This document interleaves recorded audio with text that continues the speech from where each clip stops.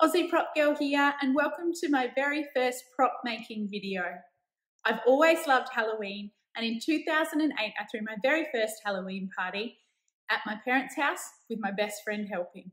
Back then you couldn't buy a single Halloween decoration, so I had to make everything from scratch. That gave me my love of prop making, not just for Halloween parties, but for any type of party. Last year's Halloween theme was the Salem Witch Museum, so of course we needed a giant cauldron. We set about making one using an exercise ball and paper mache. The whole family got involved in making the cauldron and we had so much fun. So I hope you enjoy watching. Okay guys, so we've got our ball here. I've done 4 layers of paper mache already and it's really quite firm now. You can't really squeeze the ball. So I'm just going to put the final layer on. I think 5 is all it's going to need. As you can see, I'm not going completely over the ball because this is going to be the rim of the cauldron and we want the top open. So I'm just going to go ahead and mix up my glue. So at the moment I'm just using the PVA glue from Kmart, really inexpensive. I'll probably need both of these bottles for 1 layer, and we're mixing it 2 parts glue to 1 part water. I found that's the best combination. I did try and use the flour method where you mix equal parts flour and water, and I ended up in a big mess, ended up ripping it all off the ball and starting again.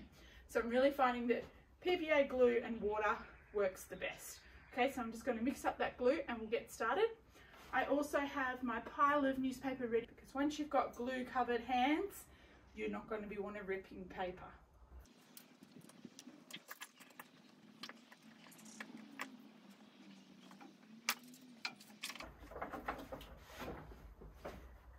Show you here. This is the glue. It takes a little bit to mix in, so you're just mixing it in until it's all even. Here we go. And you want a runny consistency.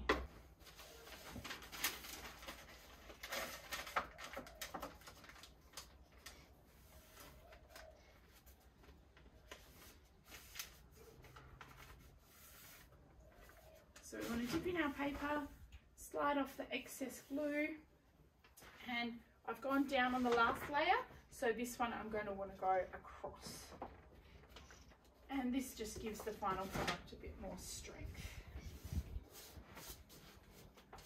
And smoothing it down as you go.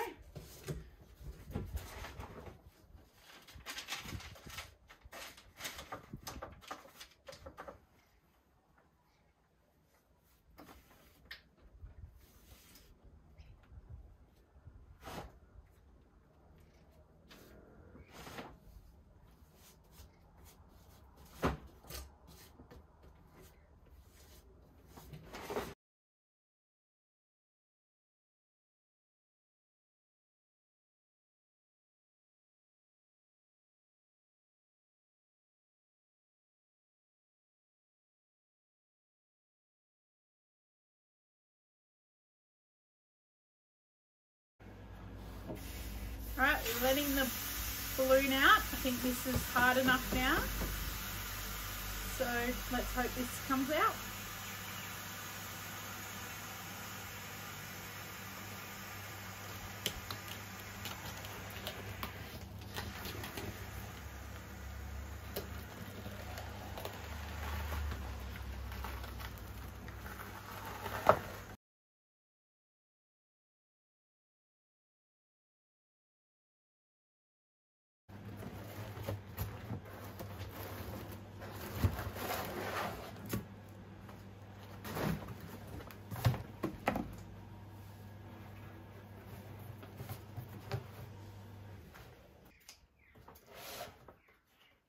So what I'm doing is just kneading up the edges a little, and then we're going to sit the pool noodle on top to make the rim.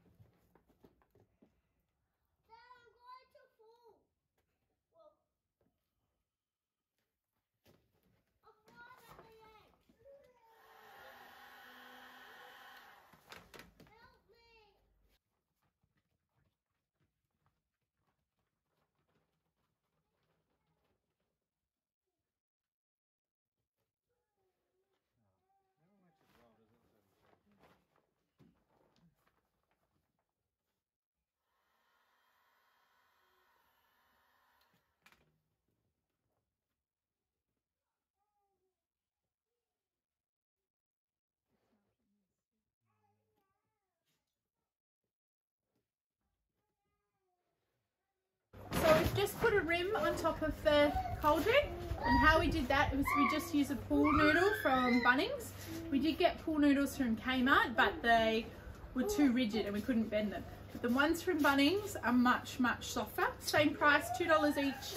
And so we used a little bit more than once, and you just make a slice with a knife down one side of the noodle and slip it over the paper mache. And as you can see here, we've just put a little join in. We need a little bit extra that we've cut off the end of this one, and we've used a heat gun to bond that together. Now we need to do is paper mache the ring.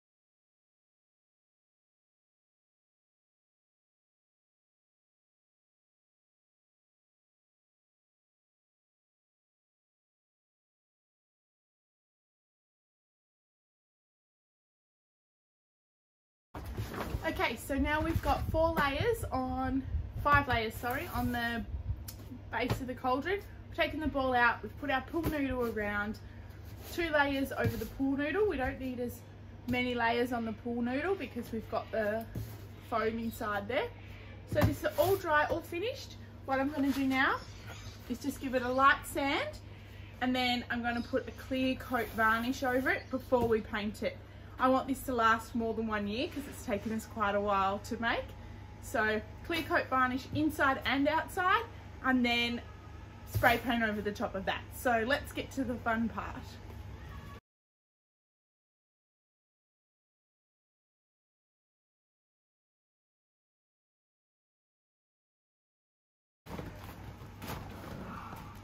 So what we're using is just a water-soluble clear coat. This is in satin finish because I didn't want anything too glossy because we're going over it with spray paint.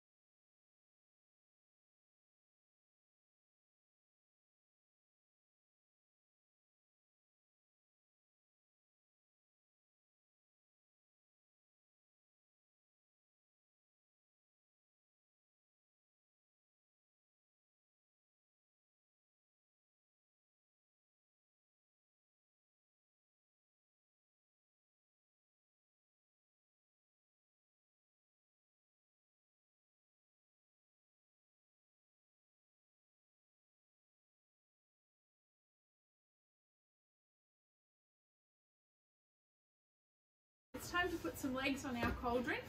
So I've got some wooden furniture legs. We just picked these up at Bunnings. My plan is to put 3 legs on the cauldron like this. So what I'm going to do first is find the centre of my cauldron, and I'm just going to pop a pin in there. And it does indent a little bit, so I'll just pop it out.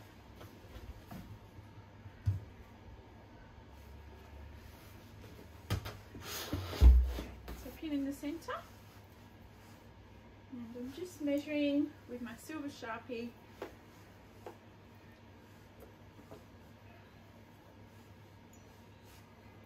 I think I need to go about 20 centimetres out from the centre.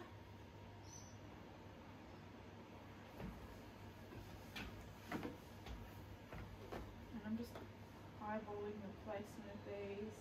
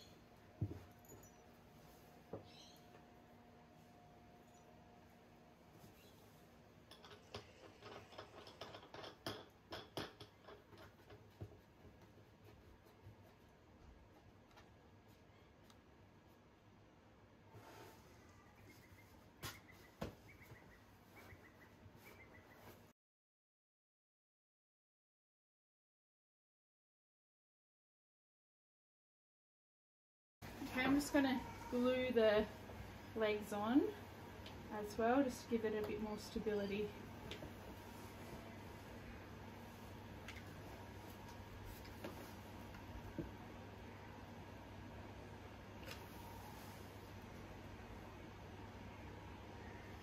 I moved the legs up a bit. They were too wide to hold the cauldron, so I moved them in. So I have just taped up the holes, and I'll paint over that when I paint the legs. Looks like little band-aids.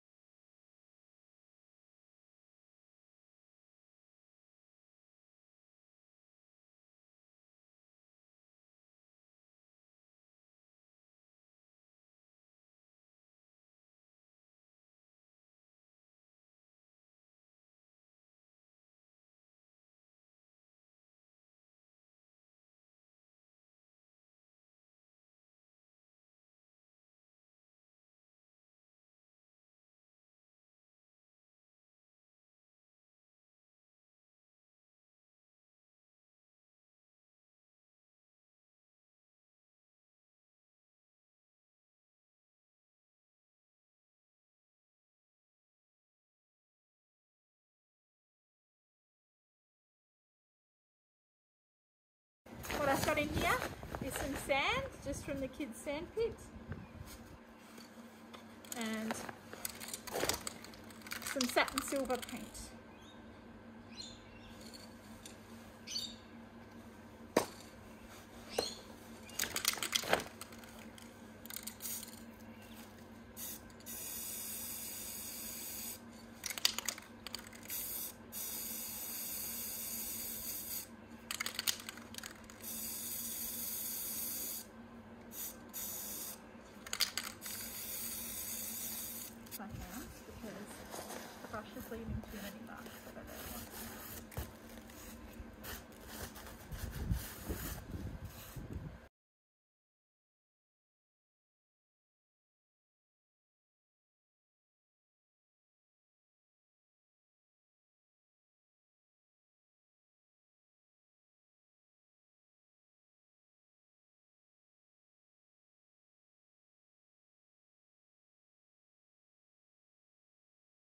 some metallic charcoal.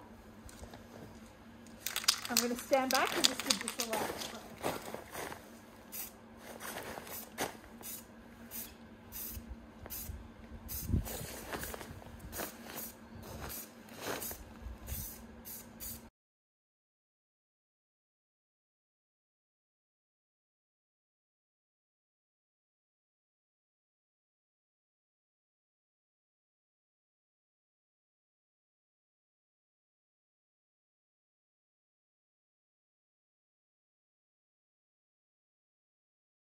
We have some Duramax Rust Effects paint.